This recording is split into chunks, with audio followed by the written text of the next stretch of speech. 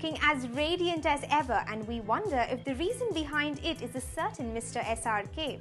The newlywed Vidya Balan, who tied the knot with Siddharth Roy Kapur, looks gorgeous on the cover of the Filmfare magazine.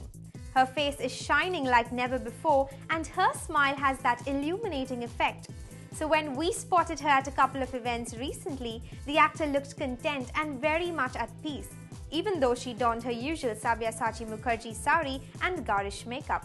The Filmfare cover. We loved the retro look. It looks like Vidya is straight out of a black and white movie. The old school charm, the grace with which she's carrying herself, and the demure expression, Balan blows us away in that old is gold style. Honestly, this look is much better than her style in the Vogue cover that she recently shot for. Zee Cine Awards. Vidya Balan chose a silk sari and dark-hued lipstick for this event. Sticking by her husband's side like a coy bride, who will say that she was a part of a bold film like The Dirty Picture? But then, Vidya Balan surprised us by saying no more dirty pictures on the cover of Filmfare.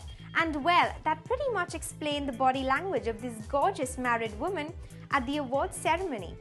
At the police show Umang, we loved the pale pink Sabyasachi sari. The bright red orange lipstick is a little too tacky for our taste. But the temple earrings and the straight silky hair get a thumbs up from us.